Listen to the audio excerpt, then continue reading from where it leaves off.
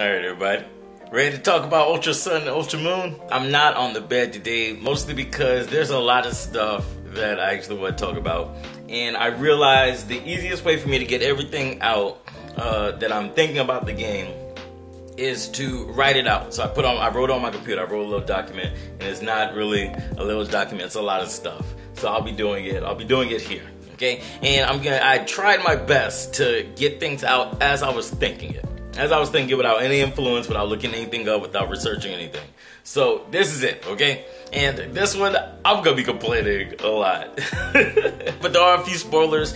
Basically, I'm at the end of the main story. I want to say, at the end of the main story, and I'll be covering a few things that happen over the course of the game. So if you don't want any spoilers, I'm not doing this spoiler thing. I already got a lot of editing to do for this, okay? I'm not doing the spoiler thing, but I will spoil some stuff if you haven't played yourself. So if you don't want to watch this and find out, don't do it.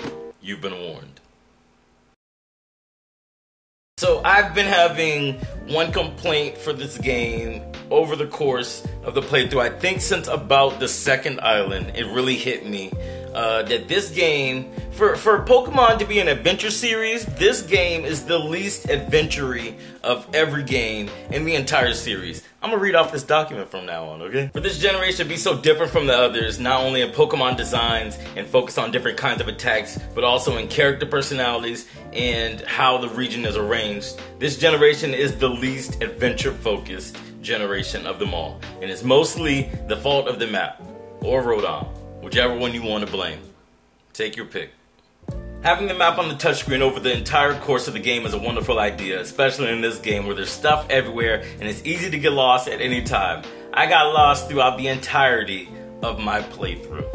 The map, though, is what ruins the adventure aspect of the series. Anytime you look at the map, there's a red flag icon that tells you where you need to go next. My favorite part of any RPG is figuring out what I need to do next. After talking about the game with a few friends and mentioning it on a stream on the channel last week, a few people told me a few different things in response. The flag's not there for you. It's for younger players that just button mash to get through the text. You can still explore the world. Pokemon's not an adventure game. Older games were just as straightforward. You can just ignore the red flag icon. I'm going to tackle all of these one by one, and then I'm going to say what I could change, or what I would change, about the red flag icon, alright?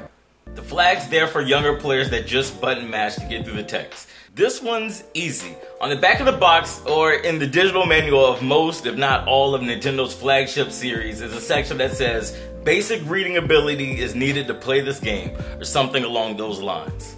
As with any modern RPG series, if you're not trying to read a lot, then this might not be the game for you. It's all about storytelling.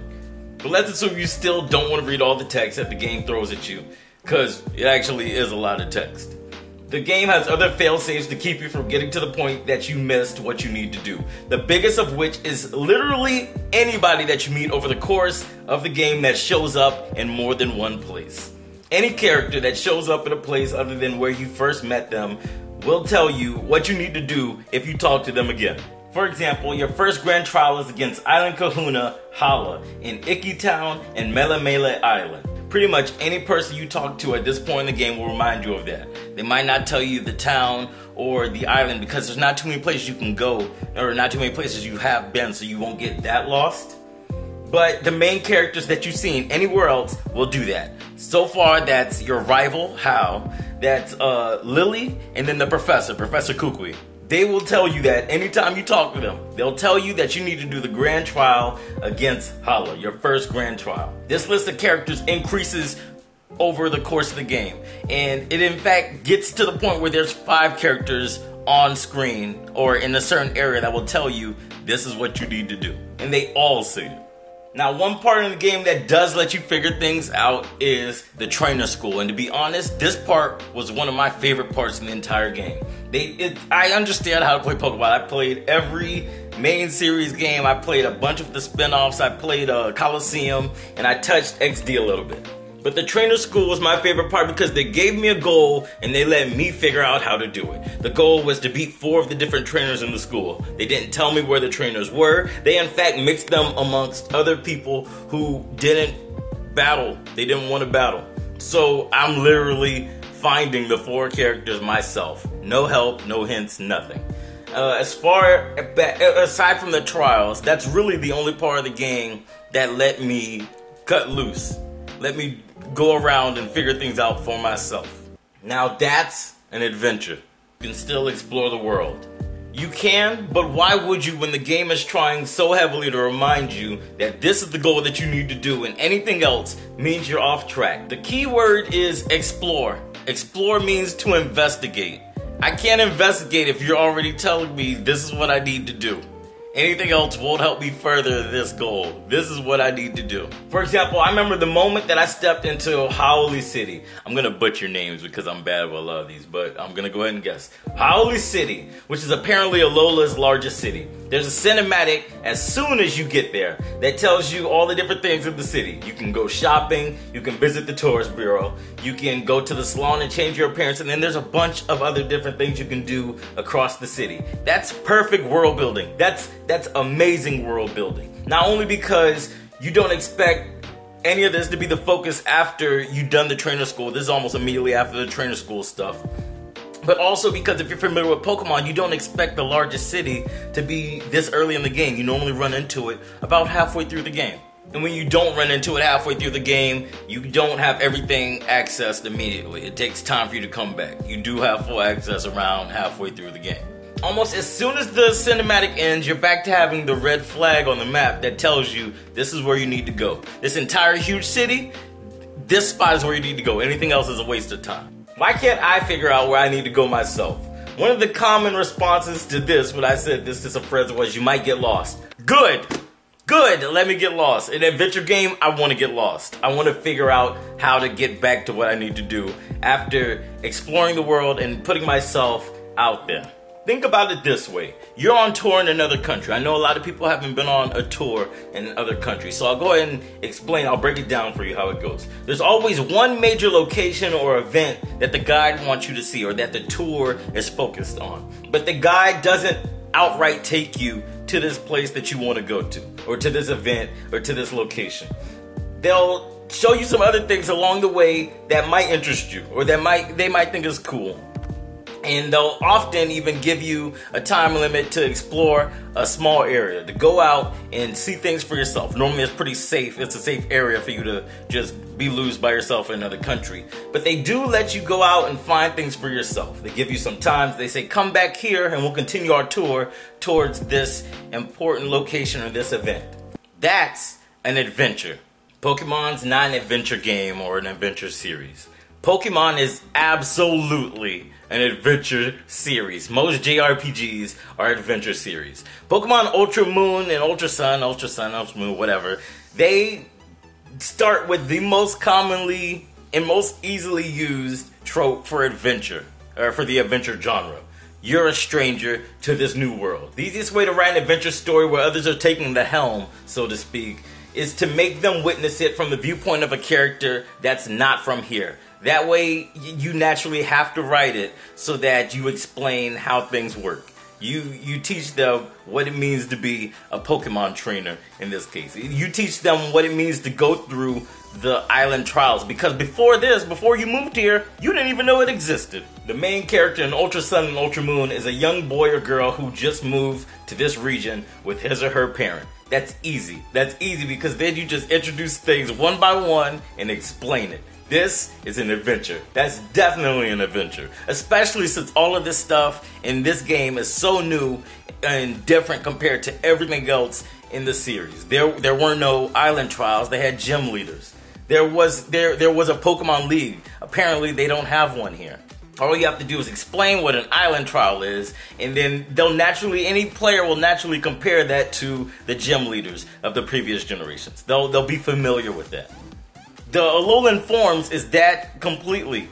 Alolan Raichu and Alolan Marowak and all the other ones are Pokemon that they're familiar with, but they don't have the same form. They look completely different, or they have some subtle changes about them. But this isn't a writer's workshop. This is a very short synopsis on what I think about Ultra Sun and Ultra Moon. Pokemon's clearly an adventure series. The red flag icon is easily the most demotivating thing in any game that has ever made me feel like I didn't want to explore the land. It didn't hit me really until I got to the point where I needed to get to Victory Road. I needed to go to Victory Road.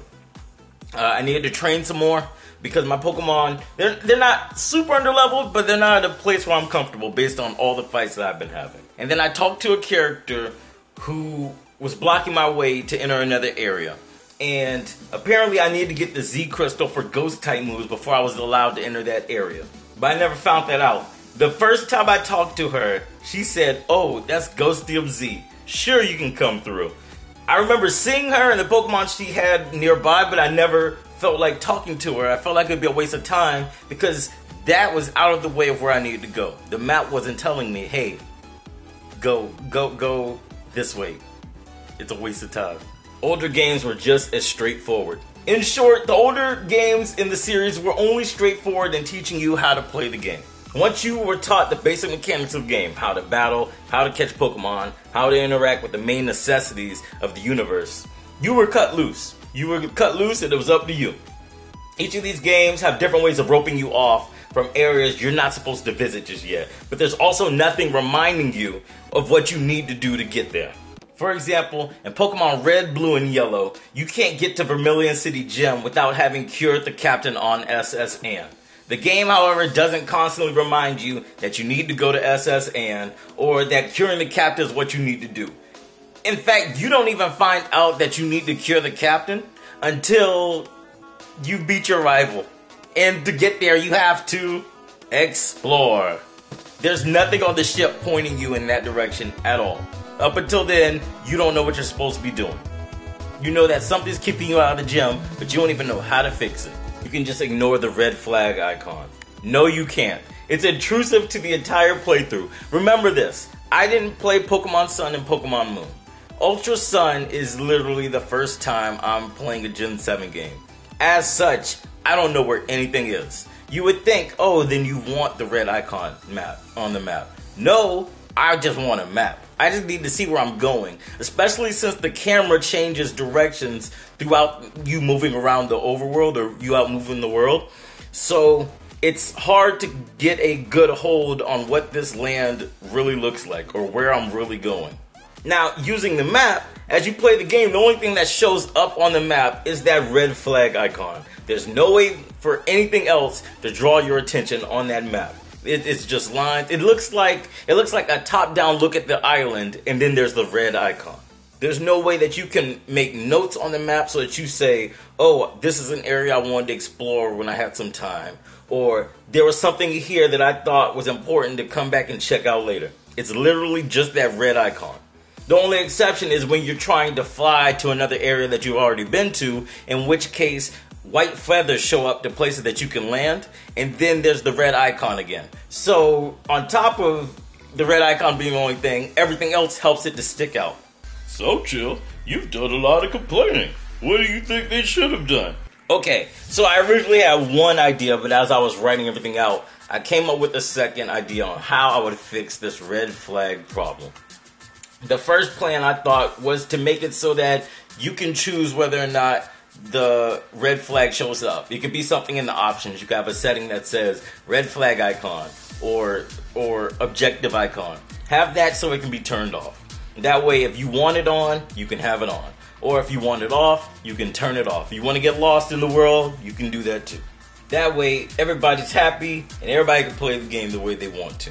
But then I thought that's not something that should be done. In a storytelling way, that's not really cool. That's not really exciting. So then what I thought was we can give Rotom an actual purpose. Rotom doesn't have a purpose over the course of this game. He's there to be your buddy, but he doesn't do anything. Imagine a rival that you never fight. That's Rotom. That's Rotom all the way. Rotom possesses more or less your Pokedex, and he turns into like a living digital assistant. But he doesn't assist you with anything. There was a point in the game where I received a Pokemon egg, and Rotom decided it would be a great idea to make it so that the egg would hatch twice as fast. And I appreciated Rotom, but I didn't really need that. I didn't need that. I did not need that at all. There was a point where I reached an area that had a lot of trainers, way more trainers than any other area, and Rotom decided it'd be a good idea that after each battle, I receive double the money I would normally receive. That's cool, Rotom. I appreciate it, but I didn't really need that. You know what I needed? I needed this red icon to be gone. So I thought about it. What if there's a button on the Rotom Pokedex that tells Rotom, hey, I'm lost. I need a little bit of help. Or, I don't remember what I'm supposed to be doing. Can you help me out? That would give him some character. That would make him a character that matters. Because Rotom right now does not matter. It is actually, he talks too much for him to not matter. He's annoying, and he talks entirely too much for him to not matter. That way, if I didn't want a hint at all over the course of the game, I don't have to have it, and it's not a setting that I can switch off. But it's actually a story. It's a what they call it is a narrative mechanic that helps the game feel more like I'm traveling to a world that I haven't been to before, or I'm cut loose in a world that I have no idea where I'm going. He could be my tour guide. Rotom the tour guide. Give me the tour guide Dex. How about that? That's more or less all I had to say. I'm sweating now. Now I'm bad. I'm sweating now. I plan on doing a full review, and that actually ended up being a huge part of it. I'll have a full review once I actually beat the game. I haven't beat the Victory Road yet. I'm still outside Victory Road. So I'll do that once I'm completely done with the main story. I hope you guys are enjoying the game. Like I said, I'm enjoying the game. It's just this whole map red flag situation makes it so that what I want to do with this game is null and void. It's pointless. It's pointless. I'll be done. I'll probably be done by the time this video uploads, alright? I hope you guys are having a great day. I'll catch you later with more here on Hau'oli.